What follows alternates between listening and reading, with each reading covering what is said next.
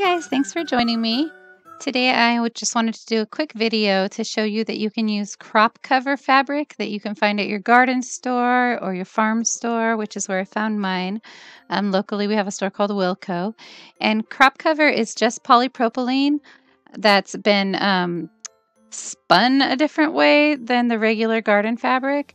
And this is also white, so it reflects the UV rays instead of attracts them. So that's the only difference. It's not treated. It's still polypropylene. It's still got those little dots there. And you can use this as a cutaway stabilizer. And you can use it for anything that you're not going to wear. I wouldn't recommend it on anything that you're going to wear because I don't really know how it's going to be in the wash right now.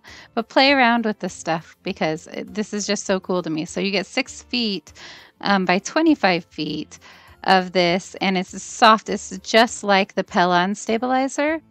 And on the bottom of this picture right here, it shows you the Pellon, and on the top is the garden fabric, the crop cover. Okay, so you want to pull out about 6 inches and go ahead and cut that all off, and that's going to give you 6 feet by 6 inches of stabilizer to play with. And then you want to put your hoop on it to make sure that it's the right size. Take your hoop out and then fold that over, and then keep folding over until you have a bunch of rectangles.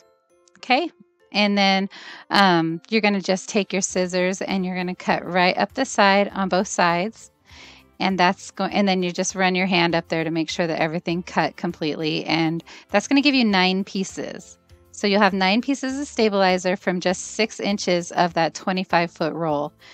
This is going to last me a while, especially whenever I'm playing around, but you can also use it for ornaments and just anything, you know, like I said, that you're not going to wear right away.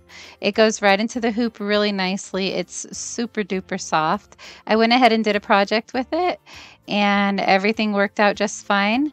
There's it, you know, it's hooped up and it's got the embroidery going, and this is the back of it, and everything looks beautiful. There are no tears or rips or anything like that. It's really, really nice. And you can't see it once it's been cut out. And those are the cute little ornaments I made. Anyways, thanks so much. Have a great day, you guys. I hope this helped. Bye-bye.